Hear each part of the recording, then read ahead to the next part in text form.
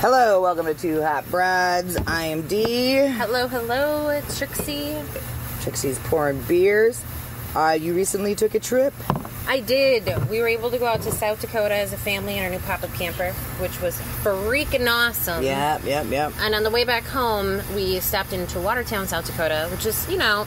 It's a bigger town, but not very well known throughout the United States. We've got a majority of family out there, so we had a family reunion on my husband's side. And while we were in Watertown, I decided on the 4th of July to stop into a liquor store. Liquor stores there are very different. Liquor stores cannot be in grocery stores. So, like the Hy-Vee's across the street, and on the other side of the street is the Hy-Vee liquor store. It has to be a separate entity. Freedom. I know, right? So they have guns all over the place, but liquor can't be in a grocery store. I'm trying to figure out, Can't make sense out of crazy, dude. I'm going to let it go, but it just doesn't really add up for me. But what are you going to do? So I walked into the Hy-Vee liquor store, and I was going through the micro section, which I was actually really pleased with the amount of micros in there for such a small town that we were in. And a lady stopped me. She's like, "Can I help you?" And I was like, "Yeah, it'll make it way easier." I was like, "Can you just point me to the local brewers in South Dakota?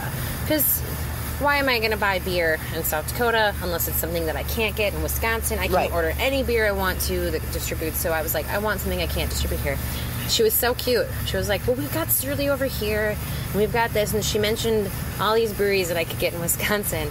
And I was like, no. I'm so sorry. I own a liquor store in Wisconsin. I need something that's just here. She's like, "Oh, okay." And they had these little, talker pieces on their shirt.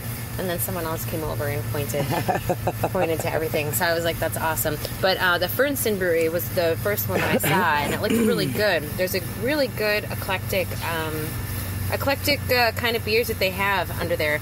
But I decided, since it was so hot that day, that I would get this Patcher Pale Ale, because it seemed like it was it said haze for days, and those hazies are in style right now. So I was like, I totally want to try a hazy from this place. It's only 5.5% alcohol, but it's dry hopped with mosaic and citrus.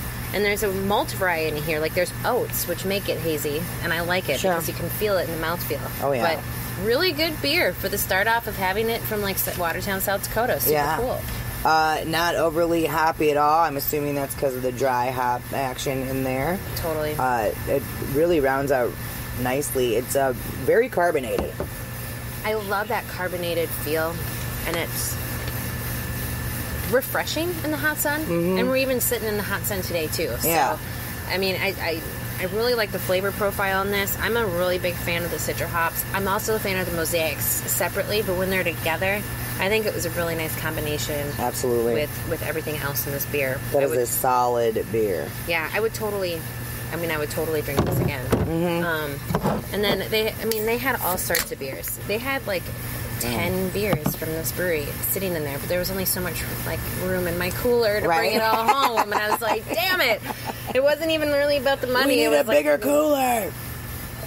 I know, it was all space. So there's another hazy IPA. There's a raspberry Curo. That's a tart ale. That sounded really good, but that one wasn't in a can. They've got a porter, they've got a lager, they've got farmhouse ales, and those are their core beers. One of their core beers that we're about to pour is their Shy Giant IPA, and that's 7% alcohol. So I love the name called Shy Giant. Yeah. It makes perfect sense when you start getting into the ABV of this beer. Yeah. Sneak up on you. They have a really good website, by the way. It's really easy to maneuver, and they've got some solid information on what they're doing in this facility. It looks like they're able to serve breakfast and lunch and dinner and all that kind of stuff too, which is really awesome. Again, this is dry hopped, but it's got the mosaic and citra with dry hops. But they also have another hop variety in it with Centennial, Mosaic, and Belma. So they've hopped it normally, and then they dry hop it in addition with the mosaic and citra. Oh, wow. So, I mean, I think that lends it to the high ABV right there. Yeah, for sure. It's a fantastic. My. It does have a hoppier presence to it, especially compared to the pale ale that we had before. But you're right. I mean, there's a huge floral note in this thing. Maybe some caramely stuff at the end too, Yeah, and then as it lingers a little bit, you get the hop finish on there for sure. Mm-hmm. but it's not assaulting. Not assaulting at all, and I could actually drink a few of those, but probably probably get into trouble later. Yeah, let's do that. Well, we usually do. So you're right. So Fernson Brewing is in Sioux Falls. Yes, it's in Sioux Falls. So the next one, though, that I decided to get was the Curo. It's a tart ale, and this has Cascade hops. Yeah, that's what's up. It's a wheat pilsner. Yep. And this one's available year-round. But I got to tell you, I hedged my bets, and I got 2 6-packs on purpose because I really wanted to take it, and I wanted to give it to, like, a select few people in Madison to, like, see what they thought about it. Right. Not one person hated it. Yeah. It's so easy drinking. Well, I would put it in the sour family, but absolutely. But it's not offensive at all. It's like super chill sour. It's a very manageable sour. Yeah. I mean, it's got a good. I would give it 2 puckers. It's got citrus flavors, lemonade, grapefruit finish. It's got like a spritziness to it, like a wine spritzer carbonation happening over here, and but only 4% alcohol, so you really could crush a few of these without being in trouble, which is and aren't most of those beers that are under the sour umbrella, aren't they mostly light ABV? Yeah, you're right. Most of them are for sure. But I mean, you could pour this for me and tell me it was a beer from Oso, and I'd believe you 100%. Isn't that funny? Yeah. Yeah, but no, it's from like a small water town. That's South Dakota. Fantastic. I think this might be one of my favorite. A little positive addition to traveling is being able to try different things like that. Oh, heck yeah. You know what I mean? Yeah, we were down when we were out there, because we were in the same hood you were in, and we went to Mount Rushmore Brewing, and that place was really cool, man. We didn't get a chance to do it that day. It was really rad, and it kind of reminded me of like the Ale Asylum people, how they started at Angelic. Yeah. That was kind of their story. Okay. They had all had a brewery together, and then they sold it off. And then he decided he wanted to still make beer a couple years later, so then they started this Mount Rushmore Brewing. And it was rad, man. They had some pretty heavy stouts, some aged porters.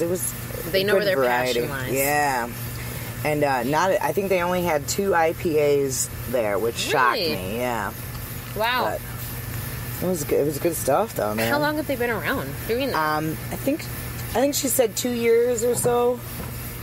They started. Okay, so not super long. No, not super long. But I highly recommend that brewery for sure.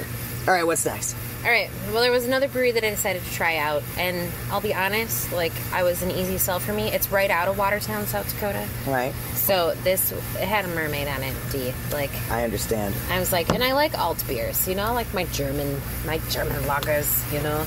So I went for it, and I got this Attersee alt beer. That's a great I love the label. It's like old school cartooning with the mermaid, and like you can tell like a pirate's around the corner, even though the pirate's not actually on there. I am the pirate. I absolutely love this. Apparently, currently in their brewery, this is sold out. I think it's one of their more popular ones from what I gather on their website. I think it's one of their flagship beers. By accident, I picked up one of their flagship beers. I love that. Way to put a mermaid on it. Yeah, right? No kidding. But total lager-esque. Total smooth body. Oh, yeah. You can tell it's almost been like steamed, and it sits in those like, you know, steel containers for longer. It's just, and it's such a pretty color. The smell of it is malty and caramely. Ugh, love it. Absolutely love it. Gorgeous lacing on there too. Mm-hmm. Yeah, that is really well rounded, dude. I love the maltiness of it. There's some tiny copper tones to it. Oh yeah. Yep. I forgot, are copper tones your thing? I'm getting better with them. Okay, that's fair. Getting better. My palate has definitely changed, which I think is what How do you think it's changed? What direction did it go into? So I used to, like, when we first started this podcast, IPAs were definitely my jam. And now I lean towards a good stout and a porter. Interesting. Yeah. And obviously sours are my ultimate. I don't think I can get rid of the sourness. Dude, I love them so much. It's like part of my life now. Part of my life for sure. All right, so I happened to pick one of the IPAs because I was like, well, it's easy to pick an IPA, and I really like to kind of compare the IPAs at different places. But this is the Open Door IPA, and by accident, it's another one of their flagship beers. It's very West Coast minded for an IPA, so it's it should be on the Pioneer more hop forward and Pioneer, which it totally is. Oh yeah, which it totally is. So how fun! I mean, that's a great beer too. Totally, and it, for the Pioneer aspect to this, it still does have like a smoother body, which is kind of fun when they're able to pull that off. Because a lot of times when it's like super hoppy like that, it almost feels like carbonation goes with it, but maybe not so much in this one. There's just a smoother feel to it all around. But anyways, those are the ones that I quickly jammed in, were able to shove into my cooler. I don't think all of them fit in my cooler because I was just real desperate to make sure we got a variety. Right, I get you.